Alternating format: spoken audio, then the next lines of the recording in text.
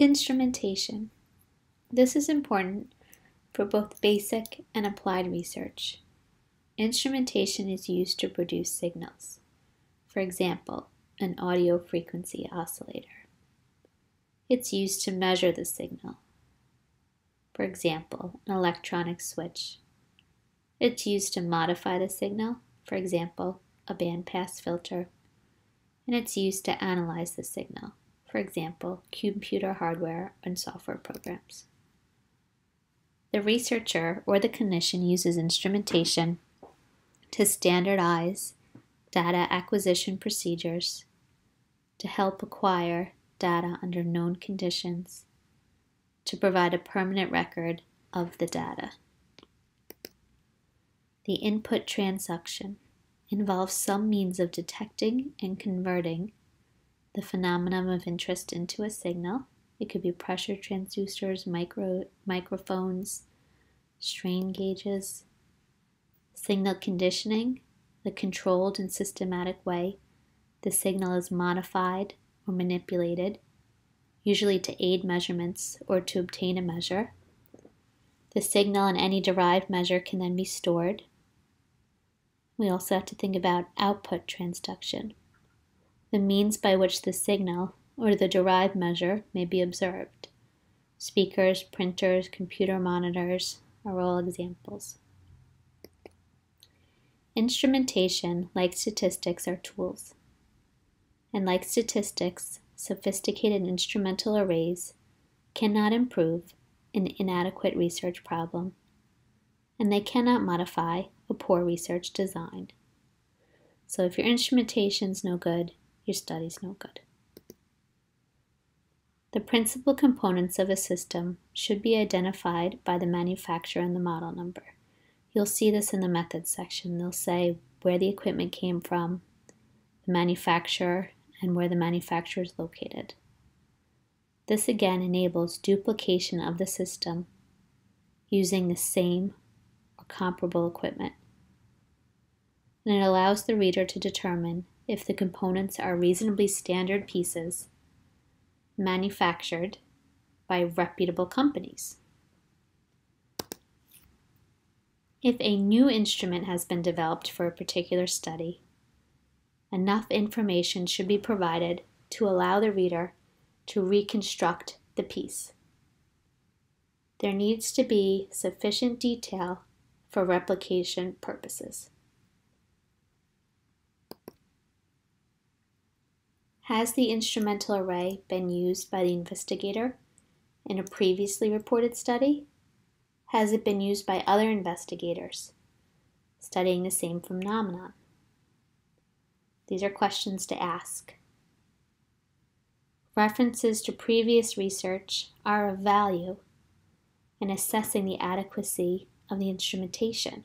So if it's been established and used, that strengthens the study.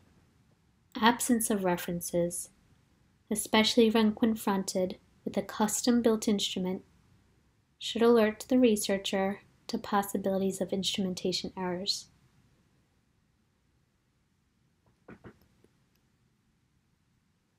Going back to that, so when I was doing my PhD, one of my colleagues developed a program, and the whole paper was based on the program. And then as we move forward with different studies, we would refer back to the paper about the development of the program. Electronic and mechanical instruments must be kept in good working order to meet current calibration standards. It's essential to the reduction of a possible threat of internal validity. Calibration. Calibration says the equipment's doing what it's supposed to do. It's important for a researcher to check the calibration of the instrumentation periodically during the course of the study to make sure nothing has changed from one subject to another. Calibrate your equipment. Instrumentation should not be changed during the study. A measurement taken with one instrument may not necessarily match those from another instrument. So you can't switch out your instruments halfway through your study. The methods section should contain sufficient information for the reader to ascertain the adequacy of the calibration, and to provide assurance that the calibration effects have not contributed to faulty data. There are also behavioral instruments. There's an enormous assortment of standardized and non-standardized tests, such as paper and pencil tests, articulation tests, language tests, speech discrimination tests, hearing tests, attitude measures. These can pose significant threats to internal or external validity. You must carefully assess the adequacy of the behavioral instruments used in the research. Standardized instruments, that means they've been standardized or tested on thousands of people, are reported in the methods section.